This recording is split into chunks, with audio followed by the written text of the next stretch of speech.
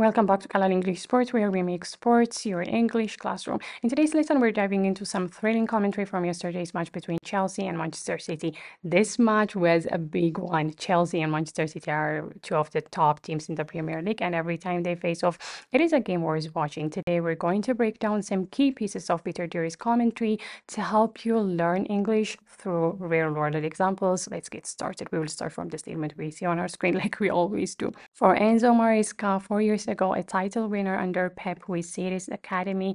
What a first task with Chelsea.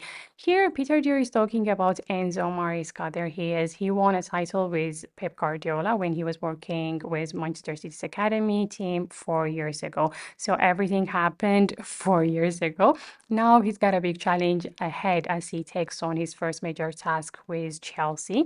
The phrase "what a first task" highlights just how challenging his new role is for him, especially his team facing Manchester City on day one of the Premier League's new season or the new campaign of the Premier League. I'm sure he did not like that at all. Pep, on his ninth visit to Stamford Bridge in the Premier League, shakes hands with yet another friendly foe.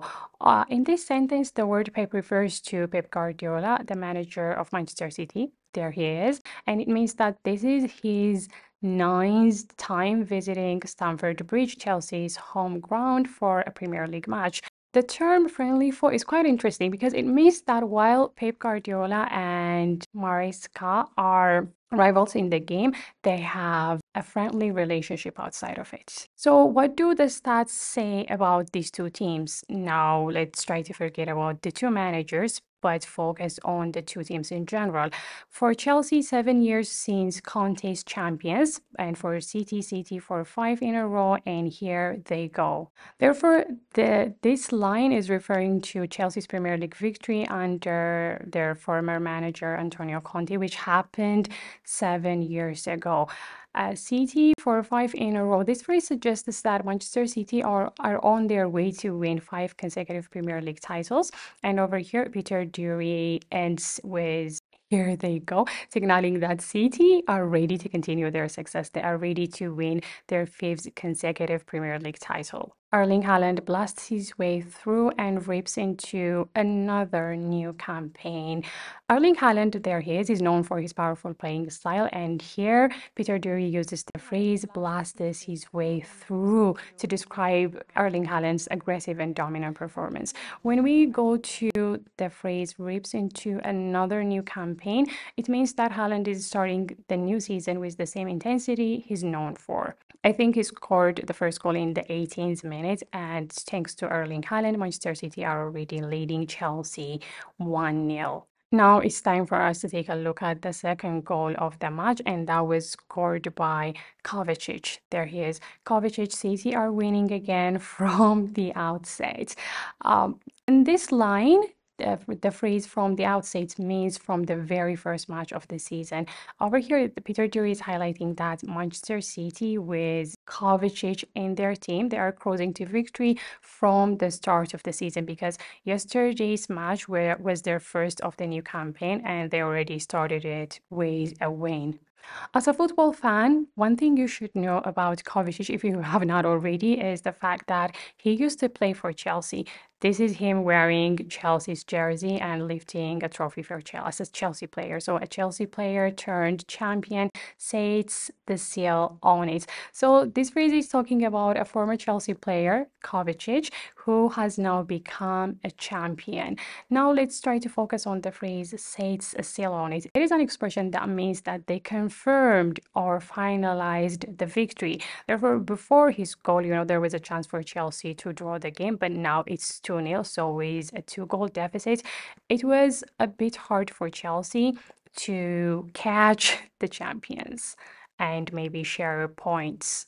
Therefore, since that did not happen, Kovacic was the player who sealed the deal for Manchester City and helped them get away with 3 points. Nothing changed. The standards have not slipped one jot. Here, Peter Drury is emphasizing that Manchester City's high standards have remained unchanged. And the phrase "not slipped one jot" means there has been no decrease in quality or performance for Manchester City. Whenever I think of Manchester City, the only team that can probably beat them, at least in my mind, is Real Madrid. Erling Haaland, monstrous again in the moment that mattered with his first half goal, has five now on opening days alone. Over here, the word monstrous is used to describe Erling Haaland's dominant and powerful presence on the field. Peter Drury notes that Haaland scored an important goal in the first half because here he said, let me use my pen here, he said with his first half goal. So he scored the important goal in the first half, and now he has scored 5 goals on opening days of the season, opening days of the Premier League season. That is so Haaland. I can't think of Haaland and not remember his goal scoring stats. What about the other goal scorer, Kovacic? Mateo Kovacic, less familiar with the art of goal scoring, squeezed one beyond Sanchez to complete the job at the expense of Enzo Maresca, who of course understand that it won't be City, who of course understands that it won't be City and Pep. Every week there will be challengers more surmountable. Here is Kovacic. He is not known for scoring many goals. So when Peter Drury said less familiar with the art of goal scoring, he's pointing out that it's not his usual role, which means goal scoring is not under Kovacic's job description. He squeezed one beyond Sanchez. It means that he just managed to get the ball.